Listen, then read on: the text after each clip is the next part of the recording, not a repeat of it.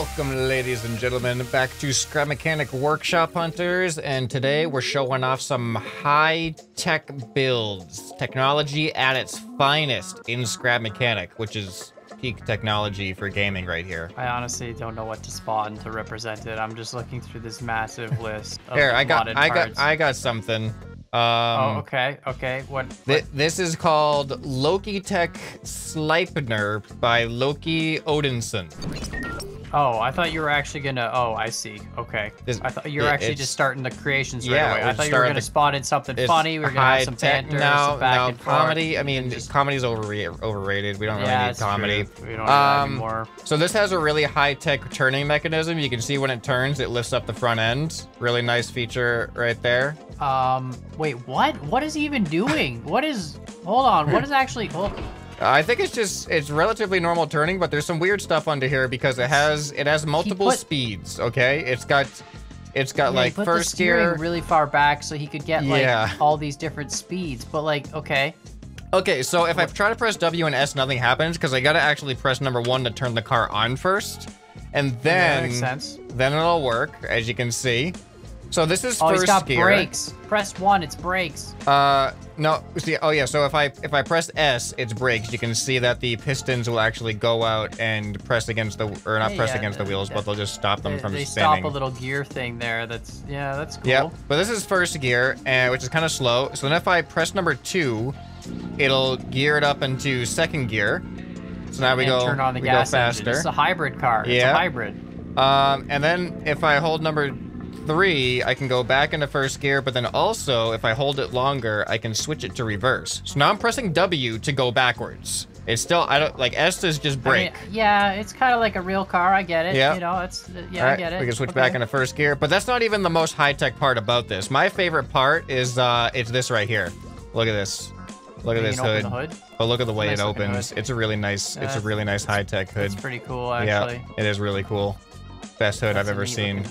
But and there's one more button, which is obviously the trailer hinge in the back. It comes up with a button press. Yeah, this would actually be a sweet hybrid car for survival. Yeah, he actually said in the description that he built it for survival. So everyone knows more power under the. There we go. See, look at that. See, we really need to start embracing nuclear power, to be honest. Yeah, there you go. You know, it's just it's like the so much better package. It's so much, but look, we're never gonna run out of fuel. You know? I know, ever. Here, turn around for a sec. Oh, it's so front heavy now. Gotta go in reverse. Getting used to the gear shifting. There we go. I'm gonna start off with possibly the best creation of the whole episode. Oh. And by best, I mean worst. Okay. Oh, this is by the Pick Gamer 24. I think it was supposed to be the Epic Gamer 24, but they're missing an E, so it's the Pick Gamer 24. It's called the High Rider. And no. I know what you're thinking. Standard wood blocks is always a good sign. But don't worry, it doesn't do at all what you think it would. So it drives, you know. Okay. And then if you press the 1 button, it doesn't work. I love it. So I propose a challenge. This is the best challenge in the world. Okay. Without actually looking at the controller settings, only flip the bearings and see who can get it to stand up straight first. Okay. All right. I got it. Okay. I got it. Trust me, the controller settings are terrible. This is you're already doing it. Okay, I got it. Hold on. I got it. I got it. Good. I got it. Okay, and press the button. Okay, that did not work as easy as I thought it was going to work. All these ones are bad. Okay, that. No, that one's the wrong direction. This is so hard to do. No. Okay, this is harder than I thought it was going to be. That one's bad. That one's. Yeah, I'm just doing I'm trying to do like one leg at a time. There we go. I feel like that's the solution. Okay, and then this one. That one looks good. Okay, that's good. And what was it? That? That one's. Okay, those ones are good. That one's bad. Okay, I don't know what I'm doing. Is that one? That one's bad too. This one's bad. Is that one good? That one looks bad. Nope, that one was good. Now it's bad. Okay, I'm good there. Okay, so that one. This is so stupid. This is very stupid. But it's actually it could have been done so much intense. Easier. Trust me. There's so many like negatives in the controller that didn't need to be there. That could have been made positive. Okay, that one. Oh no, let's get back to normal, please. Get back to normal. Okay, that's good. I think it's just this one left. No. That one's bad. No. This one. That one's bad. I did it. I'm good. I did it too. No, I did it too. So close. That was actual like tie. I can't believe that. That was so close. For the next piece of high tech, I have Unnamed by Icy Jaden. I guess this is the second creation of Tech Trash, he calls this series.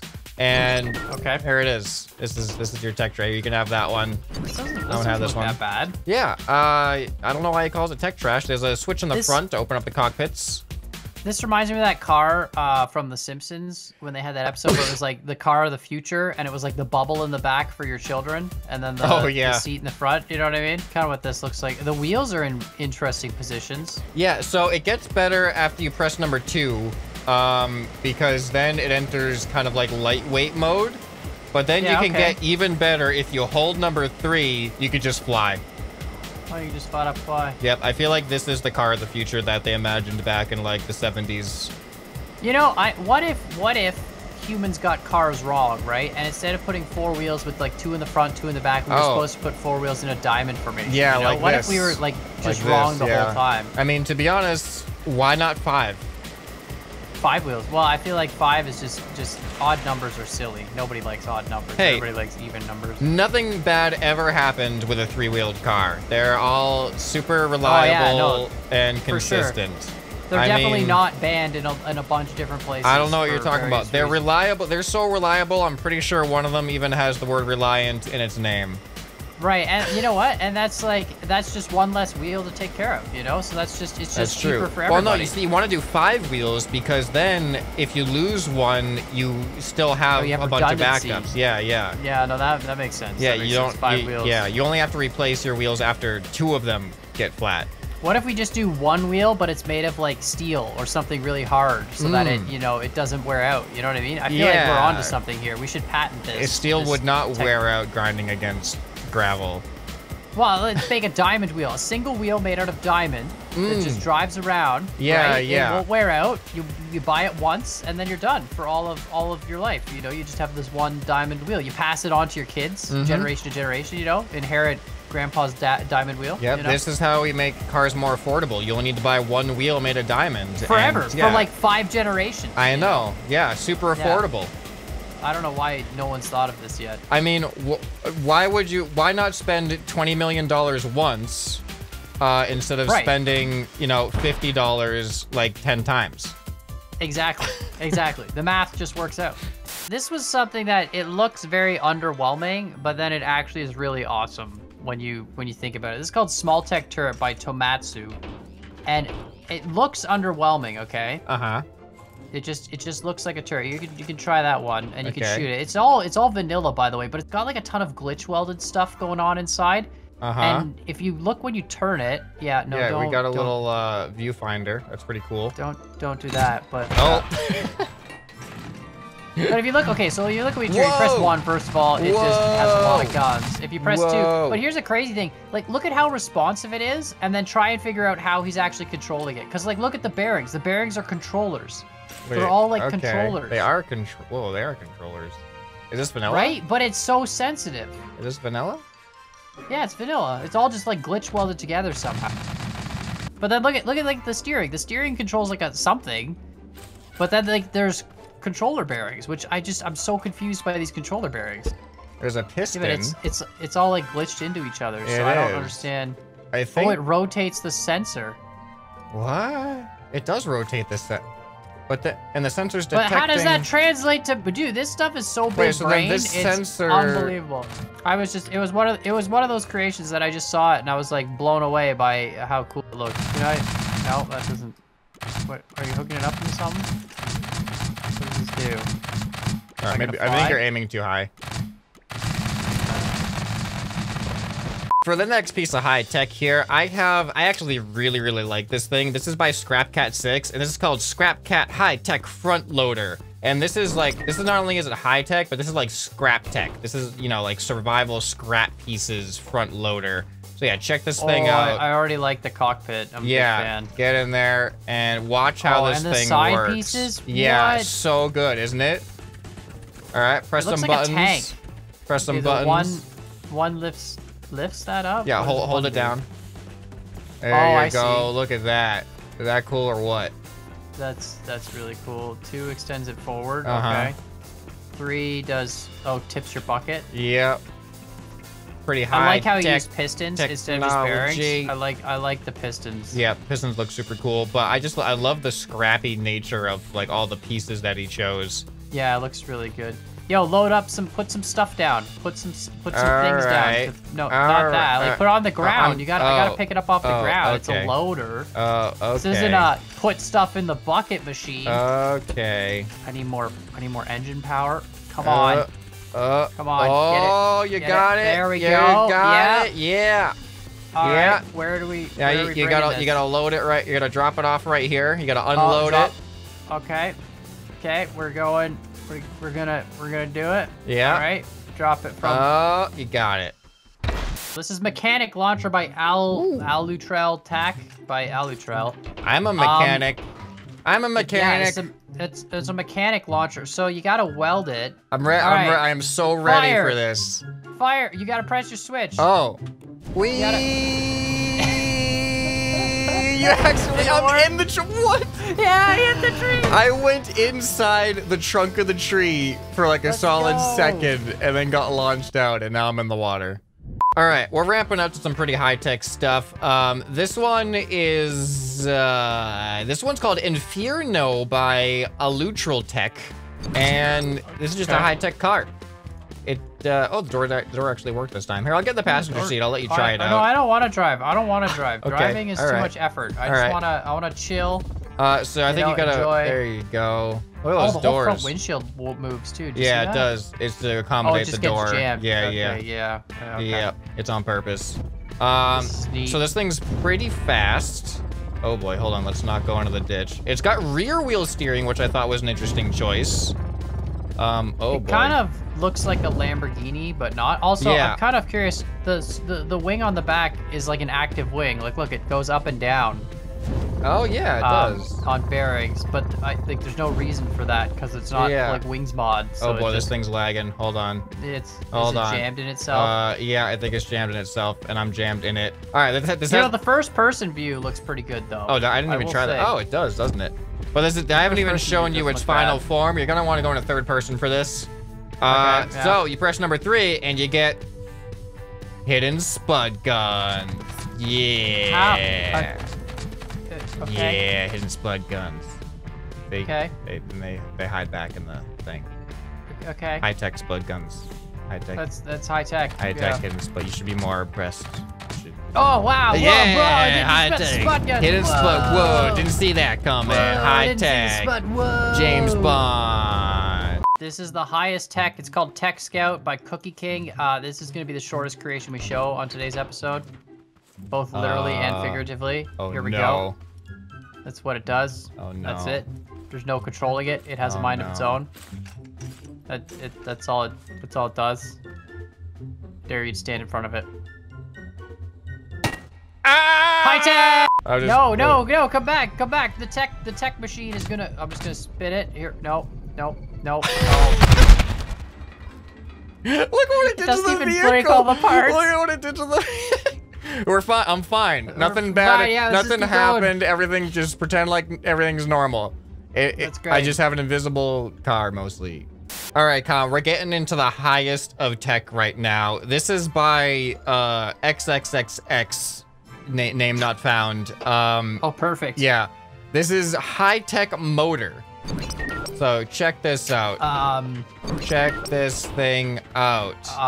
You can tell it's high-tech by the automatically engaging thrusters.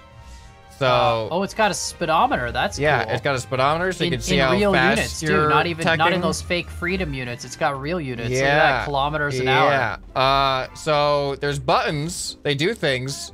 So number 1's the horn, obviously. Number 2. I'm having problems just driving. Don't drive. Stop driving. That's your first problem. Just stop driving. Okay. What does number 2 do? Oh, it raises. Yeah. Number 2 raises your ground clearance. You know, just in case. Number 3 is a forward boost. Yeah, that's okay. That's not necessary. And 4 is lasers, laser guns. they actually do damage? And then 5 is the fun one. So just press number 5 and don't press anything else. Ready? I did. Is anything happening? No, I was just like freaking out. For me, I think if I press 5, it'll bring us together. There we go. I pressed number 5. I'm on my way. I don't even have to do anything. Mine's actually just freaking out. Oh, hey, I don't even. Here we go. It's the. How are you? Number 5. Number 5 is the con finder button. Apparently. Here, watch. Try to go as far away from me as you can. Ready? Go ahead. All right, here we go. There we go. There we go. I'm coming after you. I'm coming after you. Are you though? I'm actually kind of flying. It actually feels really natural right now. Oh no, it's flying up! That wasn't flying. I told you it's high tech. Run this way. No, gravity. Okay, good. I don't have thruster assistance for gravity. Oh no, I'm stuck in a wall. Hold on. Okay, hold on. There we go. I'll just boost myself out of here. There we go. I'll stay on the wall here. Here we go. I'll stay down on the ground. There we go. I'll skim the ground. Where are you? There you are. I'm skimming the ground. You can't catch me. Oh, I'll catch you. I'll catch you. I'm staying down on the ground. I'm coming after you. No, you can't catch me. Oh no, you went around the corner. This is terrifying. All right, let's see if you can do it. Oh, there he comes. There he comes. I'm coming after you. No, he's so fast. Oh man, it's when I hit objects and stuff. This walk will protect me. There we go. Look at that. The walk. Oh no, he goes so fast. He changes direction so quickly. There we go. All right, perfect. Boy. This is really cool. It's by Sponster. It's called Highly Mobile. I can't talk today. Highly Mobile Car. Highly Mobile. Highly Mobile. How mobile is this? Oh, interesting. I'm just gonna sit here. All right, so you can press the buttons and see what it does. Okay. So just goes forward. Yeah, it drives. Normal car stuff. Highly mobile. All right. Highly mobile. Yeah. Wait a minute. What's with this? Okay. Interesting steering. All right. Number 1. Yeah. Now drive. Now try driving. You gotta turn. Oh, okay. We got a strafe steering. Yeah, we got a strafe mode, kinda. All right. Yep. Do I press number 2? Yeah, I press 2. Do I unpress number 1 or keep it pressed? Yeah, I unpress them. 2 is like, look at this. It's tank steering now. Oh, interesting. That is actually pretty cool. And I'm just realizing how cool this vehicle actually looks. Like the actual the body of it's actually pretty awesome. All right. And then press the last one, and look at that. Then you get these angle wheels, and now you can actually drive like 2. Oh. Right? And when you turn, it like, I don't know, but like when you turn, it uses tank steering. It can actually turn and stuff. This is so weird. It's kind of like a sideways strafe, but also a little bit of a turn. It reminded me of those forklifts that have like the unidirectional wheels on them that can like go in any, you know what I mean, any direction. Oh, look at that! This vehicle drives. This is a very mobile vehicle. You know what's crazy about this thing too? It's made of so much metal 3. Check this out. You can even look at this. Look at how much of it's gonna actually. Oh. And it's gone. All right, we're working our way up in the tech here. This is by Capricornus Craft, and this is called High Tech Car. Yeah, look at this thing. Look at this bad boy. Look at this bad boy. Look at this bad boy. Yeah, it's a car. There's a bunch of passenger seats. You can hop in. Oh yeah, I'm sure. Where are they? Right next to me. Are they the ones that are up in the air there? Take out your Connect tool and you just hop in a green thing. There we go. Oh, we left some parts behind because you can't put it on a lift. I forgot about that. If you put it on a lift, some parts fall out. Oh, perfect. Yeah, well, now, the whole back end of the car is underground on my screen. There we go. So, I'll tell you what's happening on my screen. So, I can drive normally. It looks like a Tron car. Lots of LEDs and circular wheel things. I remember this scene from Tron. This is that scene where he did the thing with the car. But if I press number 2, my wheels turn at like a 45-degree angle inwards, and I can like super hover on the ground, which actually feels super nice. As you can probably tell by how fast we're traveling across the map. Oh, yeah, this is just a wonderful experience. Yeah, good old multiplayer, woo! All right, I'll go ahead and head back down on the ground now. I have a thing called a high-tech house, or House High Tech by Ivan #1. House Tech. Around. Now, I know what you're gonna say. Hey, and, look at this yes, car. that is a hover car in the driveway. Ooh, this is a nice looking hover car. Right? And I was like, wow, I'm going to take the hover car out for a spin. But if you remove it, it's still welded to the ground. Oh, no. Here, I have a feeling the hover car might We could just delete delete the ground. We could just delete the ground. Yeah, there we go. Oh, there you go. Does it hover? There Does it work? we go. Oh, okay. It's a little bit more than a hover car. All right, look at this. Look at this. This is actually kind of nice. This is actually kind of nice. All right, there's other buttons. Anyway, I'm not sure if he made the hover car or not. It felt very much like he might have taken someone else's hover car and welded it to I'll just park. Thing. There we go. Yeah, all right, nice and parked. Check out, of course, my pool. This is my high tech. It must be cold. Now I'm in the water. Yeah, here I want to take a swim too. Oh yeah, feels nice. Oh yeah, feels nice. You know, I have a pool at my house, but it's definitely not this shape. It's very different shape. Also, how do you get your car out of the dry? Oh, I guess you hover it out. It's a hover car, Con. Yeah, come on, sense. think about an it. Idiot, think about it. Yeah. So welcome to the house. This is the house. Okay. We've got, of course, the power room. Very important to have your power. It all comes from that box in your house. Bathroom. Okay. We got a nice bathroom. Got lights everywhere. We got the very fancy kitchen. I like how there's actually a door to lock yourself in the kitchen. Yeah, well, you can. Very interesting.